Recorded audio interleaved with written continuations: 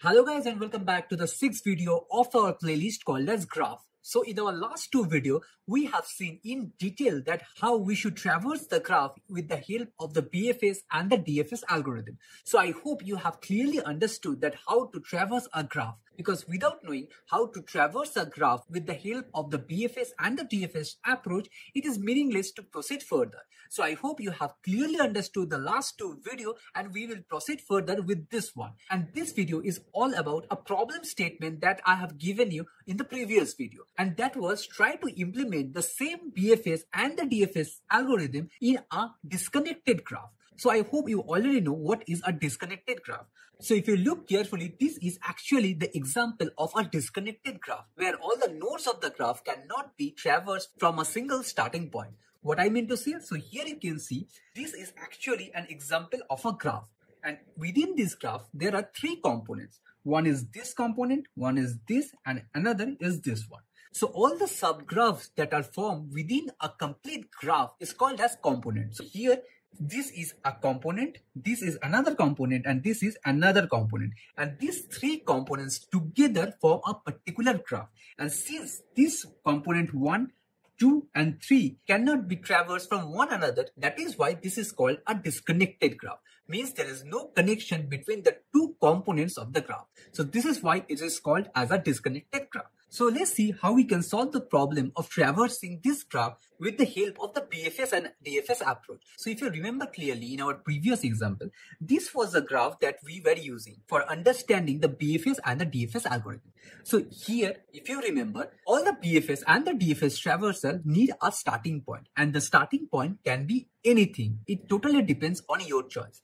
So what we were doing at that time, 1 was the starting point. And based on the algorithm, that is whether it was a BFS or a DFS traversing, we were traversing this graph. So in case of the DFS traversal, what we were doing, starting from the node 1, we were going to the node 2, followed by node 3, followed by node 4 and node 5. So this was one of the way to traverse the graph using the DFS algorithm. But if you look carefully in this example, here whether we are using the starting point as 1 or we are using the starting point as 3, we were able to visit all the nodes of the graph. Because here you can say we have reached 1, node 2, node 3 and node 4 and node 5. So all the nodes are covered, and this was quite simple. But the problem happens when your graph is not connected, because at that time you cannot traverse from the node 5 to node 6 since there is no connection between the two. So how to solve it is the main question. So here we will see how to solve the problem of traversing a disconnected graph. And believe me, after I tell you the trick of how to solve this problem, you will hardly take 10 minutes to code this thing.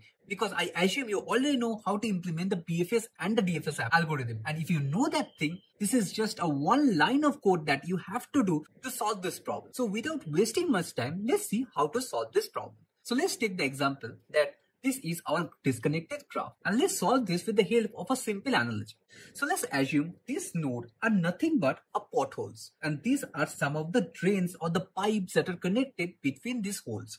So 1 is connected to 2, 2 is connected to 5, 3 and all these things. So these are nothing but the pipes that are connected between these potholes. So whenever we were trying to solve the BFS and the DFS algorithm, what we were doing, the first thing that we did is we have selected a starting point. And from there, based on the connection between the nodes, we were traversing one after the another. Now let's assume that whenever I'm telling that we will start the traversal from the node 1, what I mean to say is we have to pour water, okay, into these potholes. Means since we are starting from node 1, what we will do, we will simply pour enough water into these potholes. So the node 1 is filled up. Okay, now what will happen? Simply, since there is a pipe between node 1 and 2, obviously the water will flow inside the pipe, and whatever the node it is connected with, whatever the pothole it is connected, obviously the water will traverse to that node. So once we are pouring enough water on node 1, the water is traversing to node 2, and once it reaches the node 2, node 2 will get completely filled. Similarly, since another pipe is connected between node 1 and 5, so also water will flow along this line and it will fill up node 5. So you can see across this pipe, the water is flowing to all the nodes. Similarly, from 2, it is traversing to 3, and from here, it is traversing to 4. So right now at this stage, all the portholes that are connected across each other are now filled up. So this was the basic approach of the BFS and the DFS traversing. Now if I need to traverse the next component, that is 6, 7 and 8, what I have to do? I have to again put water to one of this node, right? Because we have to traverse that. So what we'll do, we will maybe put water on this node, that is node 6. And once the node 6 is filled up, means once this porthole is filled up, the water will flow across this pipe and it will fill up 7 and it will fill up then to 8. Similarly, once we are done with this process, we have to again iterate, and what we'll do, we'll check that whether any nodes are pending or not. And here you can see we have another component, that is 9 and 10. What we'll do, again we will put some water over here, means maybe on the node 9, and whatever the node that are connected to the node 9 means node 10, that will also get filled up. Means right now you can see all the nodes are filled up with water, means all the nodes are visited right now. And this is actually the core concept by which we will solve this problem. So if you have understood it correctly, changing the initial starting point of the BFS and the DFS algorithm will actually solve this problem. This is so simple. So if you remember, whenever we were implementing the BFS or the DFS algorithm, we were giving the starting point, the fixed starting point, which was either 0 or 1. But in this case, whenever the component is disconnected, means whenever the graph is disconnected, at that time this thing will vary.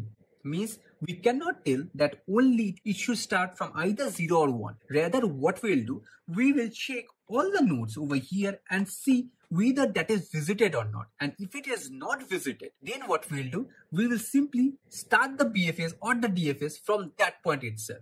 So what it means, at the very starting point, we will, for example, start the BFS algorithm from node 1, which was this one. And if you remember, once we start a BFS traversal, it will internally cover all the connected nodes within itself. So once we start from the node 1, the BFS algorithm that we have learned, it will print out all the nodes, means 1, 2, 3, 4, 5. Means all the nodes that are connected to this node 1 will be the part of our answer. Now on the next step, since it is a disconnected graph, we will again check that whether we can start another BFS iteration from node 2 or not. And here in this case, you can see node 2 is already visited, so we cannot start. So we will change the BFS from node 2 to node 3. Again, we will check that whether we can start the BFS from node 3 or not. So node 3 is already visited, so we cannot start. So in this way, we will keep on iterating our starting point. And once it reaches the 6th node, that is this node, we can again start our iteration. And here at that time, once we start with the BFS of 6, internally it will go to the node 7 and 8. So 7 and 8 will be printed. Similarly, we will traverse these two nodes. So this is actually the basic logic of how to solve or how to traverse the disconnected graph using a BFS and DFS algorithm. And regarding solving this problem with the help of the code, that is only a one-line change. It is just how you are calling the function. That is the only thing that will change in the entire code. Other than that, there is not a single line of code in the BFS or the DFS logic that will change to solve this problem. And if you understood this problem, believe me, you have already solved one of the medium problem of the lead code. But before going into the lead code, let's first see what are the simple changes that you need to make in the BFS and the DFS algorithm to solve this problem. So we'll go to our code editor. So if you remember, this was actually the DFS code that we have learned in our previous video. I have not changed a single line of code over here. So what we were doing, this is our DFS logic of traversing the graph, and this is the data structure called as graph.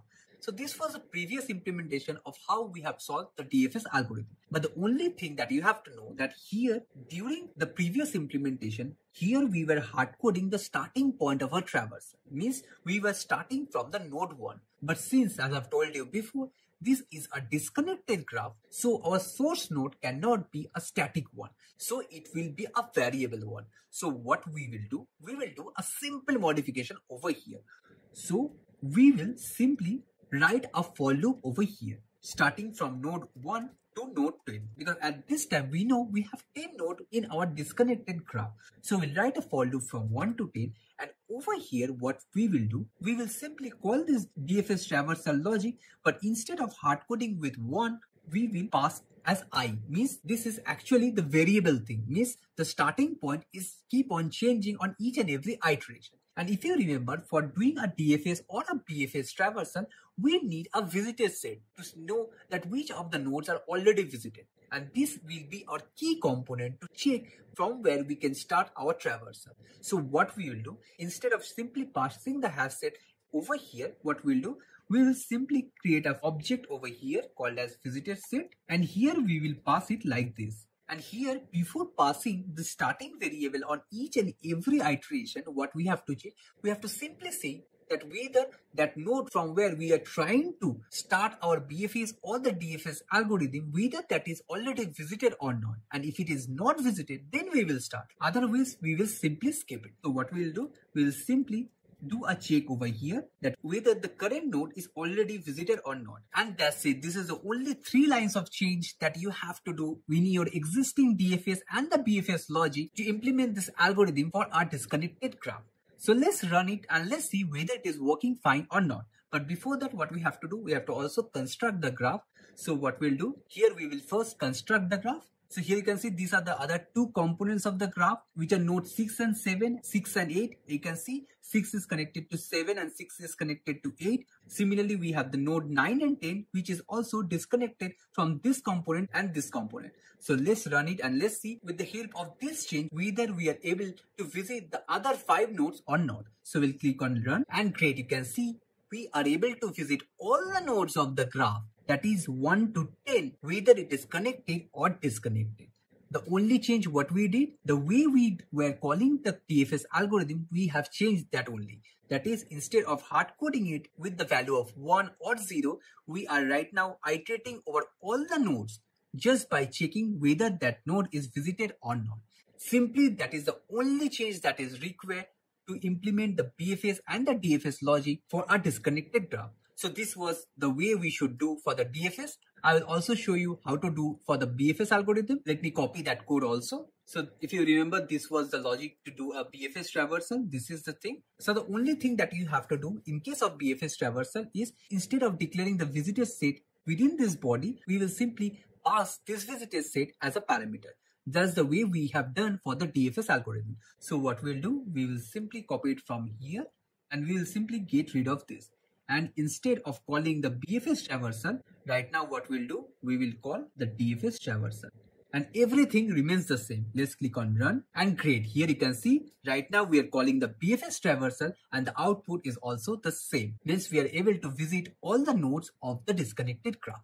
So I hope you have clearly understood that what is the difference between traversing in a connected and a disconnected graph. And the only thing, the only change that you have to do is the way we are calling the function. And if you have liked this video, do not forget to like, share and subscribe to my channel and hit the bell icon so that you never miss an update from my channel and you are always ready for your next interview. Now in the next video, we will see that with the help of the same code, exactly ditto code, we will solve one of the medium problem on the lead code. So stay tuned with me for the next video where we will start with solving the problems on the lead code and we will see how easy it is to solve all the problems on the graph algorithm. So see you on our next video. Thank you.